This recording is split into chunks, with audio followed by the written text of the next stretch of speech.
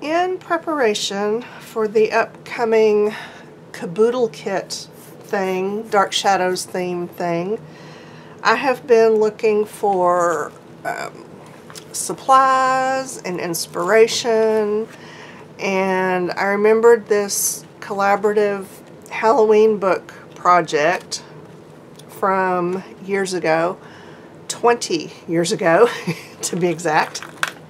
And I'm pretty sure I flipped through it before, but I'm going to do it again because it's been a while, and it might help inspire y'all for the Dark Shadows / Gothic architecture / Halloween project.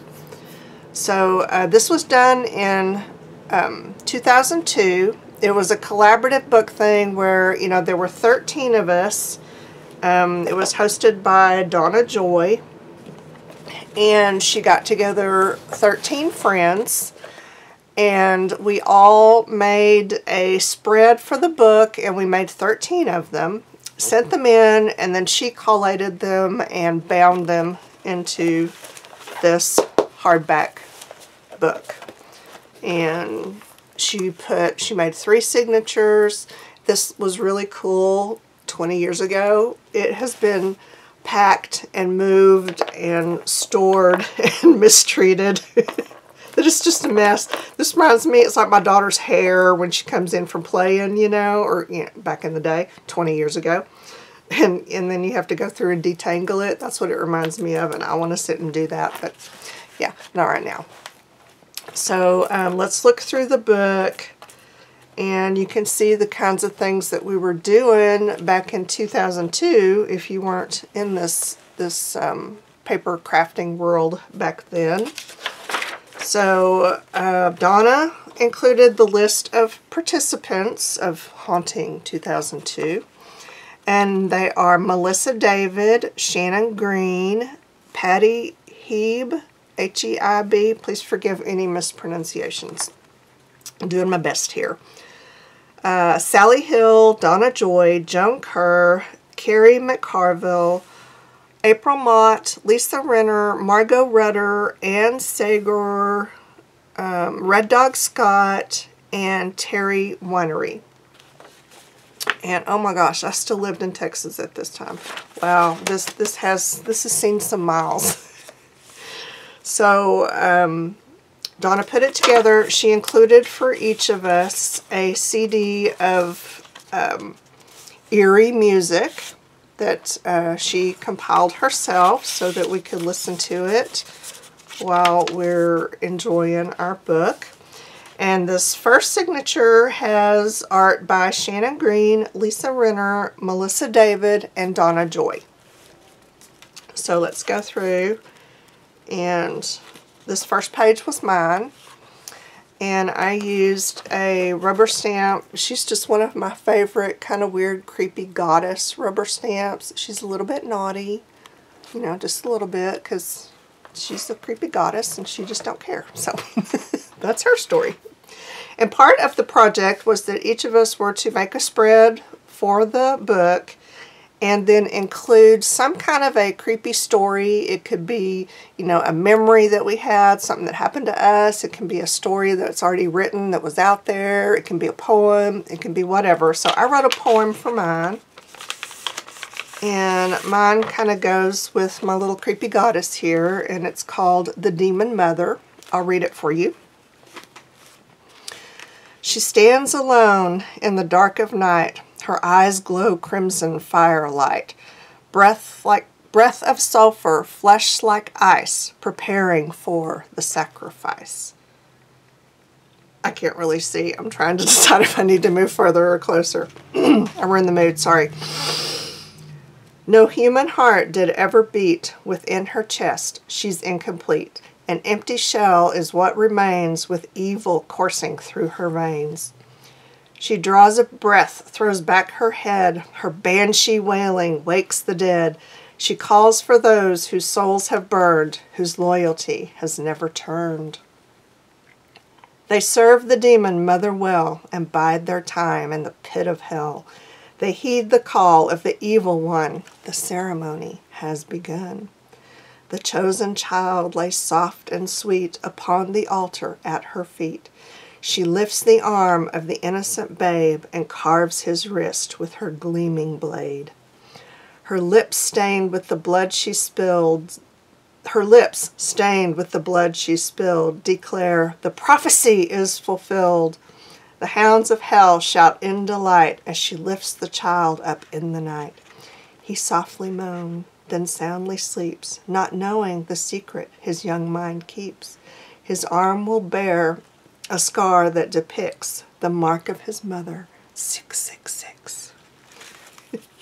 I was in a really creepy place when I wrote this, clearly. Okay, I really do love that poem. It came out just right. I think it really goes well with her, and it rhymes. So I can't shove that back in there. Okay, so yeah, that was my page. And then this next page is awesome. And I'm really glad I looked through this because the screening, it's so funny because you can kind of tell where we were in our mixed media explorations back then. And we were into using screens. I remember now because I have a bunch of it. I still do. So I saw this and then I went and cut me off a chunk so that I can use it for the Dark Shadows thing. Right? So yes, this was already worth another flip through.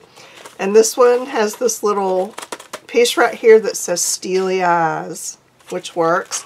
And this is kind of, her spread is, you know, this was her spread here, and then she included this middle part because she's extra that way. Steely eyes staring down through the seamless walls of darkness. Find me, always find me. This is Lisa Renner's page.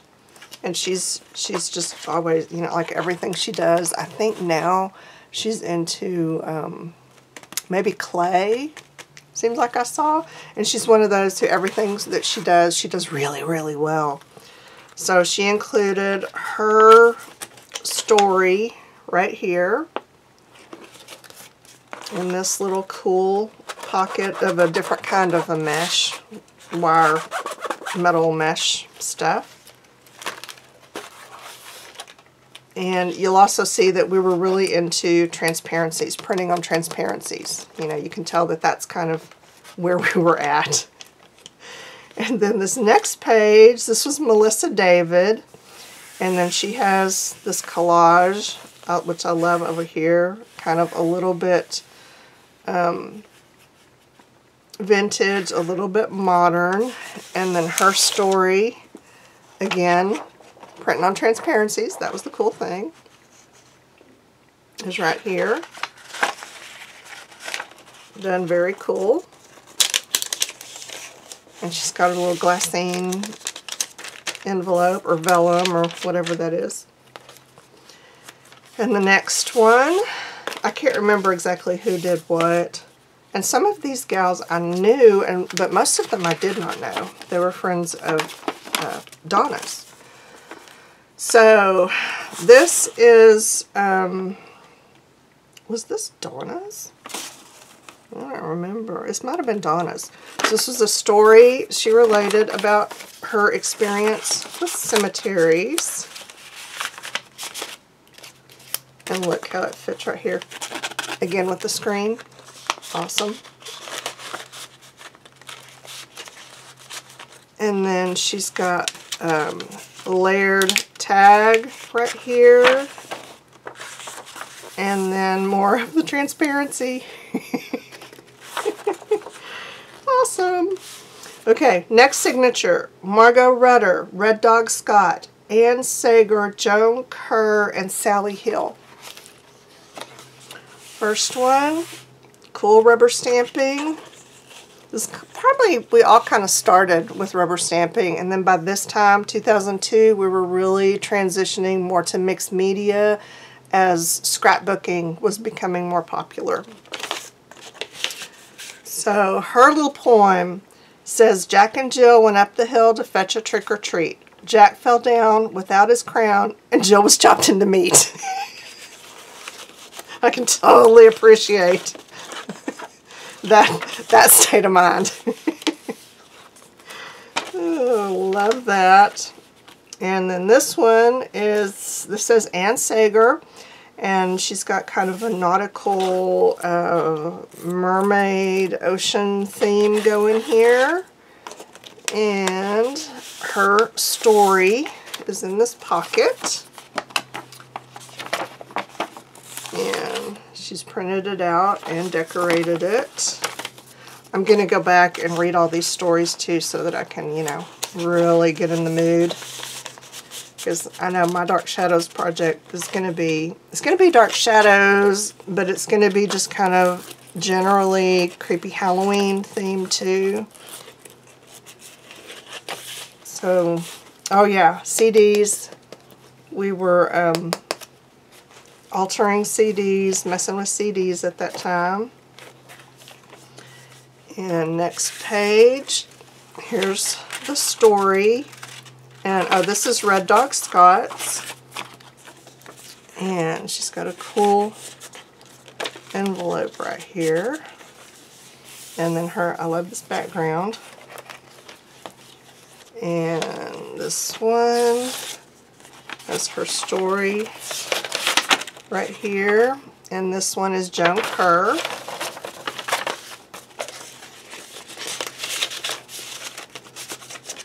And she's got, oh, her story is a true story. I bet this collage kind of reflects the story. Very cool. And this one, oh, this one was Sally's. And I love this. She's got, this is a muslin little envelope here with, you know, blood. And then her story is printed out here, which I believe it has darkened over the years. Because it wasn't, I don't remember it being that dark. Maybe it was. But she's got her story on this vellum. She printed on. And, oh yeah, the story, I don't remember the story. Let me see. It was about something about a hand. I have to take my glasses off. I don't remember. I can't tell. And then this goes with the story. She's got the little bloody hand. Too cool. And I love this muslin, the way she used it. That was a good idea. Look at her background. Okay, last signature is Patty, Hieb, April Mott, Terry Whinery, and Kerry McCarville. And I feel like I've missed one. No? Okay, I did it. Okay, so this one's got kind of the Dia de los Muertos going. And then her story that she printed out is Skeleton in the Attic. Which is, I like the way her paper feels. I don't know what that is, but I'm kind of liking it. Very cool. I like the way she did this. That's clever. And then this one is, oh my gosh. This one just blows my mind. This was 2002, y'all. How'd she have those skills back then? I don't know. I didn't get them. Look, she's got the printing on transparency. I don't know where she got these images. They are beyond fabulous. And it is a techno terror. And look at the detail. Know your enemy. Can you hear them? Machine is listening. Whispers in the night. I can't get out. I can't read it. What does it say? Must pull plugs. If you can read this message, and I can't. Save yourself if you can. I love it. So clever. She's got some of these are, you know, dimensional, and then her story is in here, and she's got it you know, it's extra. Everything about this is extra. So that is super cool. We were going crazy with eyelets too. We were loving our eyelets, I can tell. And this next one, open at your own peril. This is another vellum. Oh, I don't want to tear it. Okay, that glue is angry at the years. Terry Whinery. And then she's got, oh look, this was like before this was even a thing, y'all. Look at her binding. And then her story. She just made a whole little book. Okay. Let me get that back in there. There we go. And look at this. You can see underneath she's got this, this whatever this is, and then look at her collage. Oh, it's fabulous. I love that. I love all of these. I love this book. And then this one, Kerry McCarville, and she's got her story in here. The story is He Waits. He waits. He looks super creepy while he's waiting. And let me get that back in there. Oh, come on, Shannon. It's not that hard. Okay, got it. Got it. There we go. This is awesome. I love how she did that. And that is it. And in the end, Donna added the little tag. She's got my name on a tombstone because she's all thoughtful like that. And then that is the end of the book. So, I hope maybe you found a little inspiration in here. I know I certainly did. I'm going to look up all these gals and see if I can tag them so they can walk down memory lane with us. And that is all I have for today. The end.